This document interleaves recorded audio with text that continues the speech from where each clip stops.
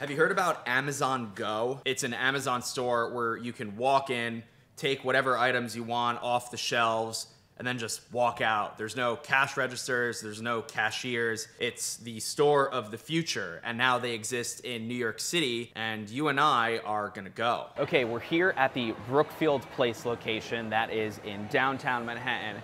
This is honestly my first time here. I know how it works because I watch a bunch of YouTube videos about this, and I've also been looking forward to shopping here since I saw the original promotional video. I think it was 2016. So what you have to do is download the Amazon Go app, which I've already done. You sign into your Amazon account, and then there's a QR code that you scan right here, and then it knows it's you, and then you just shop freely and walk out. QR code on the phone.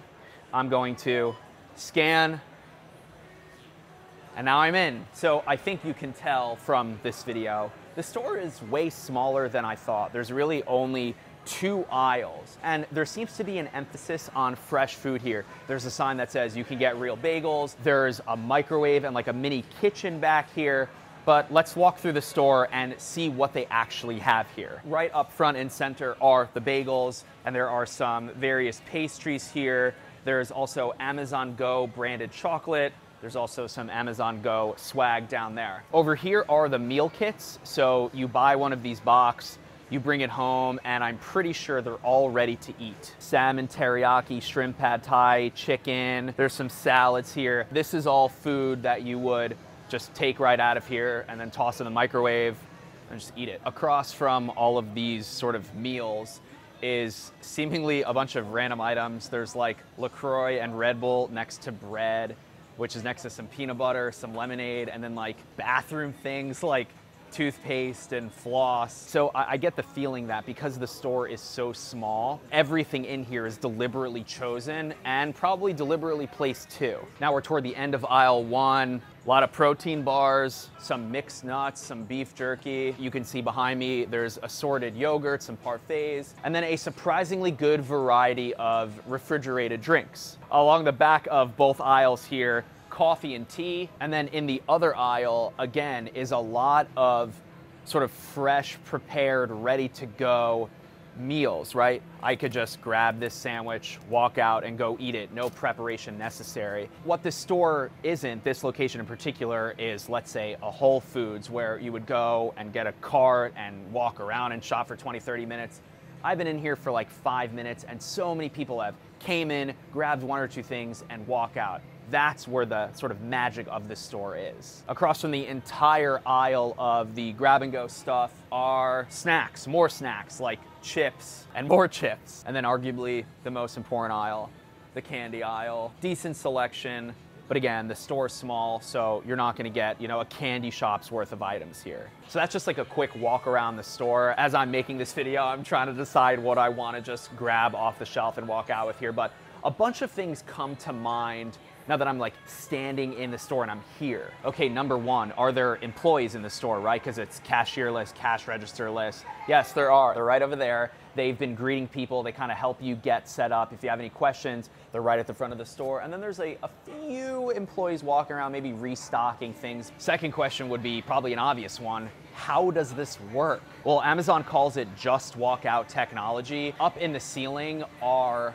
I can't even count how many there are, dozens and dozens of, it seems like there are cameras and sensors everywhere. So Amazon probably is watching every move I make in this store. They see what items I'm grabbing, and they also know who I am based on me scanning my app to get into the store. Another question is, does the app update in real time? And I just talked to one of the employees here, and she said no. The app does not update in real time, so anything I grab off the shelf, I won't really see my receipt or what items I have until I leave the store and I'm finished shopping. Another probably obvious question is, can you steal from the store? Well, if you scan your app, they know what items you're taking off the shelf, and I'm not gonna just try and grab a whole bunch of things. I think the answer is probably no.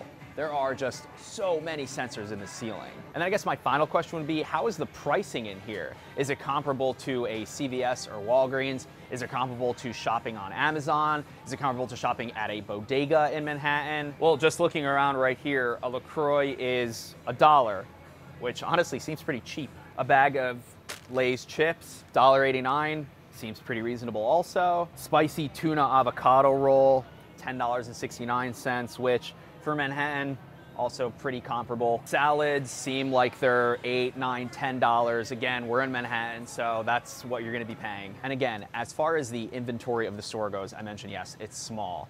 You're not gonna be able to walk in here and get ingredients to cook a meal. It's mostly grab and go, ready to eat, snacks and drinks. Now it's time to shop, right? I came all the way here, talked through this whole thing. I wanna grab some stuff, right? So they do have shopping bags here, which is nice. There are no shopping carts, as you can see. So I'm going to grab one of these fruit bars for $1.60, put it in the bag. If you know me at all, you know how I feel about chocolate milk, so I'm gonna grab one of these.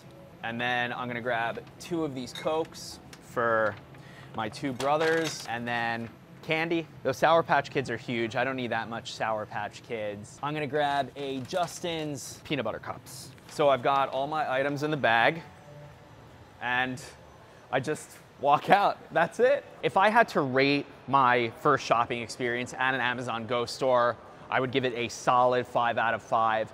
It's really meant for, you know, if you work in the area and you want to go grab a quick snack or quick drink, or even a quick meal that's already made, you just literally walk inside, grab it, and go.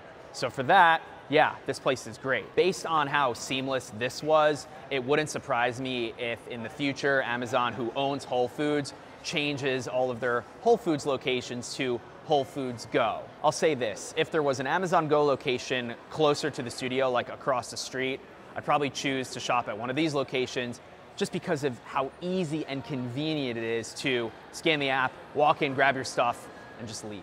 Okay, back in the studio, I just want to show you the receipt. So you get a notification, good to go. Your trip time was 42 minutes and 42 seconds. Your receipt is ready. So the app tells you and obviously knows how long you shopped for. It's kind of interesting. Yeah, it got it perfectly. The peanut butter cups, the 2 Cokes, the chocolate milk, and then the fruit bar. My subtotal was $10.98. Yeah, that was a great experience, Amazon. So that's it for this video. As you can see, I'm in the new studio. Studio tour is coming soon. So again, be sure to hit that subscribe button so you don't miss it. Thank you for watching, and I'll catch you in the next video.